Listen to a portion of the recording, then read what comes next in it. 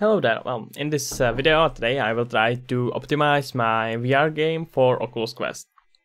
I will walk through what works and what doesn't, but first of all let me show you how my game looks now. As you can see, it's some weird survival on one place, you can teleport, not even, I don't know who even made that game. And it looks so far so good. I'm kinda happy with it, but the problem is how it looks in Oculus Quest. So let me show you that. And let's mute it.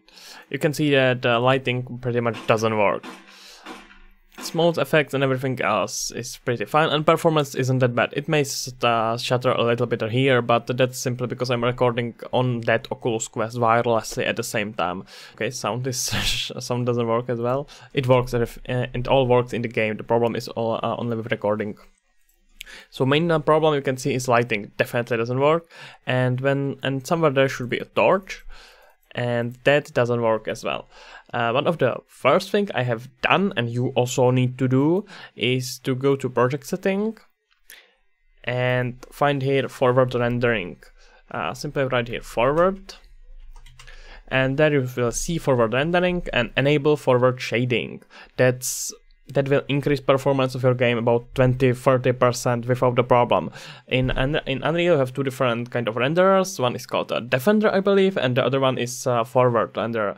And for VR games, because you need as much performance as possible, always use forward renderer. So next thing I will have to do, and now we are getting to stage where I'm just testing stuff out, so we will see what will work, and I will walk you through that.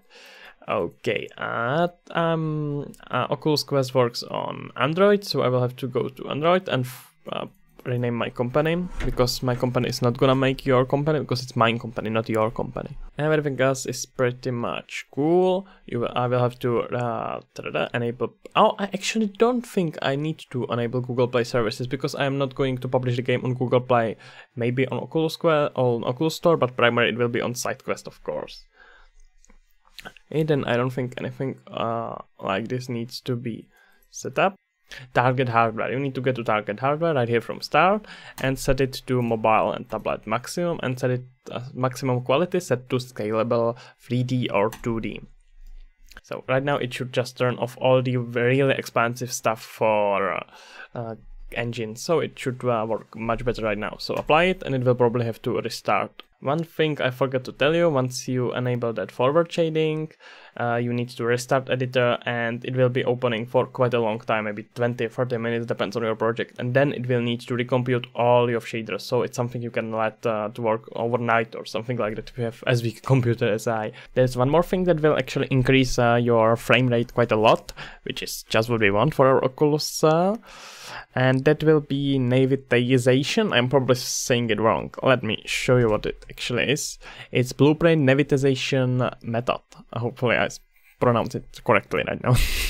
Anyway, by default it will be probably set to disabled, and you need to set it to inclusive or exclusive. I'm setting it to inclusive because I don't have that many blueprints. What it does is to take all code that you have in blueprints and convert it to C++, which should increase your performance as well. There are three methods. Disabled is by default, and that won't do it at all, which means all your code will stay in blueprints, which is a little bit slower.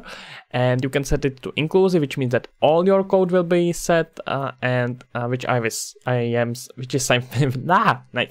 is something I will do, and I would recommend you to do as well.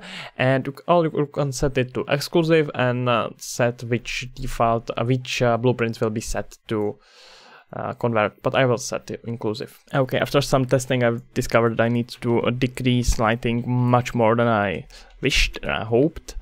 So let's set this IES lighting from main light to about half, and then the rest of it was pretty much okay. Okay, another thing is that my light from that blueprint doesn't work again. So however, it doesn't matter if you use movable light, static light, or whatever. So what I will do is probably to create emissive material which will shine by itself. That should pretty much solve the problem, and it shouldn't be that performance heavy, so let's see how it will work. Okay, emissive material, bad idea. Not gonna work. Okay, I just tried it, not gonna work. It can possibly work, but it is so expensive because you have to use a lot of post-process effects, etc, etc. Not worth it on mobile devices. So, good news is that I have to figure out how to do it. Actually, it's quite stupid that I didn't figure it out sooner, but at least I hope it will be helpful for you now. Simply go to project setting, light, right there, light, and there is mobile shader permutation reduction, I believe, yeah. And right there, make sure that that you have enabled support movable spotlights. Yep, it's simple as that. You just need to enable it in setting. I haven't found any huge performance hits when I enable it, so hopefully it's not the problem. Okay, before in the video I have recommended you to enable nativization, but I have noticed that sometimes there are problems with packaging the project once you use nativization. It may have been caused by something else or by me doing something really stupid, but I have discovered that once I disable nativization it actually works. So you may wanna play with it a little bit. I know it's a bit confusing information, but I'm pretty sure that you will figure it out. You are pretty smart, right? And now just briefly, in Android setting you probably already have this, but just to make sure, there is minimum SDK version and target SDK version. You need to set both on 25 for Oculus Quest, and then you can store all the data inside APK, which is what I have done because it's simpler, but you can also allow it to save it in OBB just like in normal Google Android game, and do it this way. I don't have experience with that, so I'm not really sure which one is better, to be completely honest. Another thing, enable full screen immersive on Kitkat and above devices, and because Quest has above Kitkat Android, you need to enable that, just to be sure. And even though I have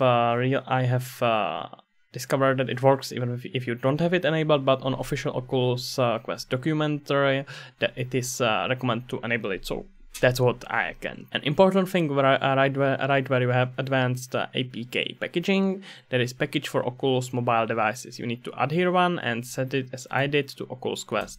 And then simply remove Oculus signature file from distribution APK. Make sure that it is all enabled and leave it at that. Last tip I would like to give you is when you are packaging your project, right here in File, Package Project, when you can package it for Android, just make sure that packaging setting is set to shipping for your last package, and set Android. And with these settings, definitely don't use this one because it takes a whole lot of time. And I have decided to use ASTC. It should be highest quality of materials, and it will be probably bigger than you want. At least those files will be bigger. I have tried also ETC1, which worked, and ATC. ATC had the smallest file, but textures packaged with ATC didn't look that well as with ETC1. There is probably some kind of compression. And with ETC1 there was a problem with AI, so for Oculus Quest it seems like ASTC, this last one, works best. So that's what I would recommend you to do. After that you can put your game onto SideQuest. So let's look at it. The physics background, and somewhere here should be a Rightmar game. Wonderful. And there is one more tip I wanna tell you before I will try to sales pitch you this game, and that's once you will be uploading your game, you will see there will be a link for direct APK, and for that you need to upload it to some site. I have either choose the Dropbox, and for that make sure that you change some settings. When you are uploading it from the Dropbox, it will generally do this link, but the difference is that in the end it will be 0 and you need to set it to 1. If you are using it as direct link to download that APK from Dropbox, which is recommended, I would urge you, you probably need to do it really, to set it to 1. Like that, it will, once you enter it, start downloading that APK. Okay, and that's about that, and let's get to my sales pitch. So, sales pitch is just that you have maybe already seen this trailer. If you want, you can play my VR game that I have just finished, and you have seen this whole documenting series about. There's links somewhere in the description, or you can just find it in the Oculus Quest, SideQuest, of course. And that's about it, everything. I hope that I helped you in any way to optimize your game for SideQuest, and that's about everything. Surfancy out.